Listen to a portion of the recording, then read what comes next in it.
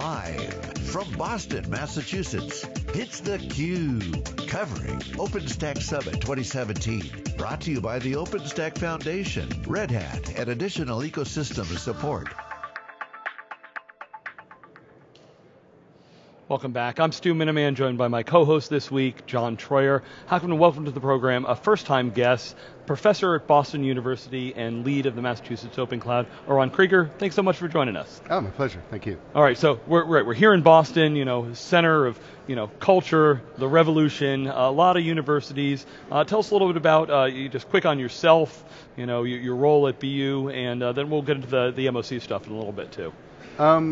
Sure. I mean, I sort of came back from industry after 15 years in industry to this incredible opportunity we had to create this entity. I mean, there's no other place like this. If you take, the universities in the city, it's equivalent to all the universities on the Pacific West Coast, right? Yeah. The concentration of high tech is unbelievable here. I wonder, it reminds me, my wife was actually involved when Partners Healthcare first got launched here in Boston. Was it early, technology and collaboration here in Boston? Sounds similar, what you're doing with some of the universities in cloud.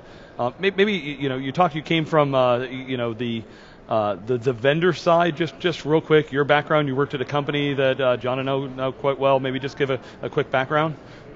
Sure, I left academia, I don't know, how many years ago, ended up going to IBM Research and was there for about 10 years, and then I joined this little startup called VMware, and started up and then worked as sort of one of the lead architects for vCloud Director and the whole vCloud initiative.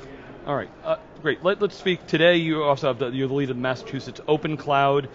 We actually had a couple guests on from Red Hat that talked a little bit about it. But tell us about the project, the scope of it. How many people are involved, how many users you reach with this. Sure. So what the future's in the cloud. I mean, you look at sort of the fact that users can use what they need when they need it. Producers can get massive economies of scale. The future of computing is in the cloud. And when I was on the industry side, what really concerned me, what was going on, is that these clouds were really closed. You couldn't see what was going on inside them. Innovation was sort of gated by the single provider that operated and controlled each of these clouds. So the question that I was struggling with back then is, how can we create a cloud that's open, that multiple technology companies can participate, and certainly when I came back to academia, a cloud where I could do innovation in, where not just me, but many, many different researchers. You look at how much research has fundamentally impacted our field, it's dramatic. Even in just sort of the very area we're talking about, from what Mendel and team did with VMware, and then Zen coming out of Cambridge, and I mean Ceph coming out of, there's just like technology after technology has come out of academia, but now clouds are these closed boxes you can't get into. So we had this incredible opportunity. There'd been this data center, the Massachusetts Green High Performance Computing Data Center, MGH-PCC, 15 megawatts. That's more than half the size of one of Google's 16 data centers that had been built right next to a hydro dam, 1/3 the power costs of what it is in Boston, by 5 big institutions, MIT, Harvard, BU, Northeastern, UMass. And we thought, wow, couldn't we create a cloud there? Couldn't we create a cloud with some 157,000 potential students, as well as the broader ecosystem? So we started discussing the idea. All the universities kind of signed up behind it. The model of the cloud is not to create another single provider cloud. It's not going to be my cloud. The idea is to have many vendors participate, stand up different services, and create an open cloud where there's not just multiple tenants, but there's also multiple landlords of the cloud. Great. Yeah. Could you talk to us a little bit about how do some of those pieces get chosen? How does OpenStack fit into it? And if you can talk about some of the underlying pieces, it'd be good to understand how you sort that out too. Sure. So in doing that, it's actually been sort of this cool. You have to kind of build different levels simultaneously. When we started the project, our first thing was, we'll be able to just stand up a cloud. It wasn't that easy. OpenStack is actually a complicated learning curve to get up. Now it's matured tremendously. We've been in production for about 10 months with no significant failures. I'm almost thinking that we need to kind of bring it down for a couple of hours just so that people start realizing this is not intended to be a place where you run it like you would a production data center facility. that we don't guarantee an SLA because people are starting to assume we do. But we started off and we sort of installed OpenStack, got it up and running, took us a while to get it to the production layer, started hosting courses and users and stuff like that, and simultaneously that with sort of two other tracks. One is developing some of the base technologies to enable a cloud to be multi-vendor. So mix and match federation is sort of our core of that, which is this new capability that we've after like 5 iterations on the right way to do this to allow multiple different clouds with their own keystone, because different administrators, say from MIT or Harvard, or from companies that might want to participate in stand up a service. So to have a capability of federating between those things, allowing you to, for example, use storage from one and compute from another. We started off with OpenStack because OpenStack already had the right architecture. It was designed as a series of different services, each one which could be scaled independently, each one that had its own well-defined API. And it seemed natural, geez, we should be able to compose them together. Have, one stand up, Nova Compute, another one stand up Swift Storage, another one stand up Cinder Storage. Turned out not to be that easy. There was assumptions that all of these services were stood up by the same administrative entity. After 3 iterations of trying to figure out with the community how to make it, we finally have a capability of doing that now that we're putting into production in the MOC itself. You talked about the different projects inside OpenStack. That's been one of the discussions here this week at the summit. Different projects, the core, which are important, and also the whole ecosystem of other cloud native and open source projects that have grown up around OpenStack over the last 6 or 7 years.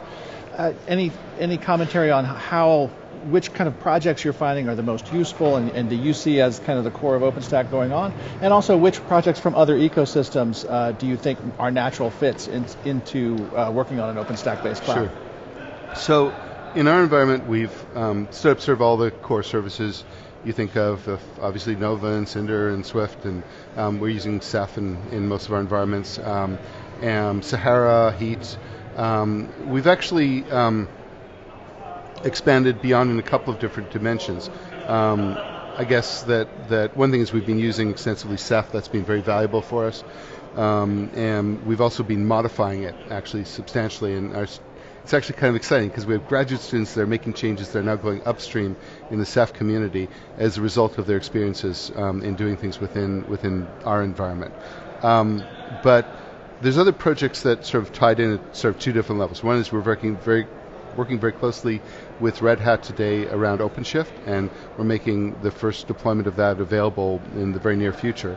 And the other thing is that it's very important for our environment. We have, I think, 3 different talks related to this, to have data sets in the cloud, to have data sets shared between communities of people, data sets that are discoverable, data sets where you can actually, that are citable. So we've been working very closely with Harvard and the open source Dataverse community, and we've together created the Cloud Dataverse, which is now actually in the MOC. So researchers from all these institutions can actually publish their data sets, as well as researchers from around the world. So there's over 15,000 data sets today in the Harvard Dataverse, for example. Curious if you can give us any commentary on how open source fits into education these days. Talk about the pipeline of the next generation of workers. Do your students you talked about upstream contributions, how do they get involved? Yeah. How early are they getting involved? Well, actually, that's sort of a bit of a passion of mine. And it's also, so multiple different levels, I guess. One of them I think is this is a great way for a student to sort of get exposed to a broad community of people to interact with. I think it's, rather than going into sort of one company and getting locked down doing one thing, I think it's just enormously valuable.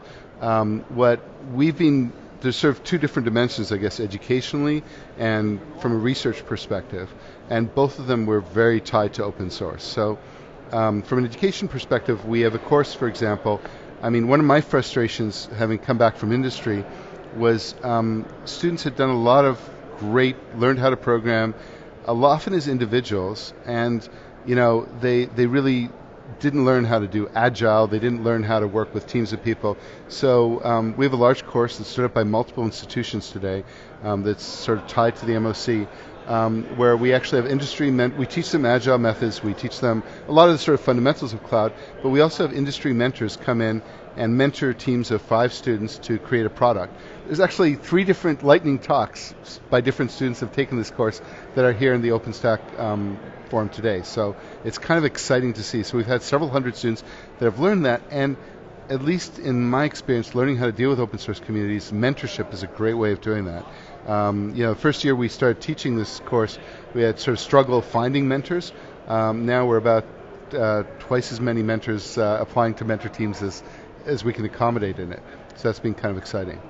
That's great. That's super important in learning, right? And not just learning how to program, but how to operate as a engineer and a team. Well, so in the MOC itself, a lot of it stood up by students. We have like 20 to 30 students. We have a very small core development and operations team, and most of it is actually students doing all the real work. It's been amazing how much they can accomplish in that environment. You mentioned OpenShift. So another conversation that's been somewhat confusing in the broader industry is the talking about containers versus VMs and virtualization and OpenStack. Here this week, I thought it's been a fairly clear message that you can be containerizing the stack itself, and then there's also a role for containers on top.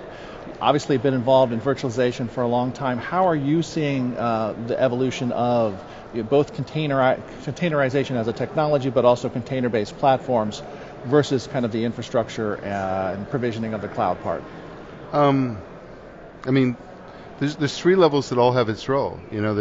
There's actually people that want to control all the way down to the operating system and want to do customized things and want to use SRILV and want to use accelerators that haven't so there's people that actually want hardware as a service, and we provide a capability for doing that that's got its limitations today. There's people that want to use virtual machines, and there's people that actually want to use containers, and the ability to orchestrate setting up a complex multi-tiered environment on that and doing fine-grained sharing in a containerized environment is huge. I think that actually all 3 are going to have a continued role going forward. And certainly containerized approach is an awesome way to deploy a cloud environment and scale the cloud environment, even the IIS environment. So we're certainly doing that. Right. Ron, love the idea of all the collaboration you have, both internally with all the universities. Are you getting reached out by outside of Massachusetts? How do you interact with the broader community and share ideas back and forth? There's of course multiple streams of that. One of them is our industry partners are very broad. Second, we've participated in sort of the OpenStack summits and all those kinds of things. The other thing is that the model we're doing, I think, has a lot of excitement and interest from very many different segments. I don't think people want to see the public cloud be dominated or always be dominated by a very small number of vendors. So the idea of actually creating an open mall of cloud. Lots of other academic institutions have talked with us both about setting up sister organizations, federating between clouds and replicating the model. We're still at an early stage. This model still has to be proven out.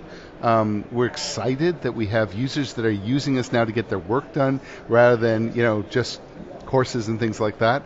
But it's still at a very early stage. So I think as we scale up, we'll start looking at replicating that model more broadly. Yeah, is there any public information about what you're doing? And I'm curious, will this tie into like MOOC delivery, things like that? Or? Oh, absolutely, yeah. So it's all on our webpage, info.massopencloud.org, and we so everything's done in kind of the open, I guess.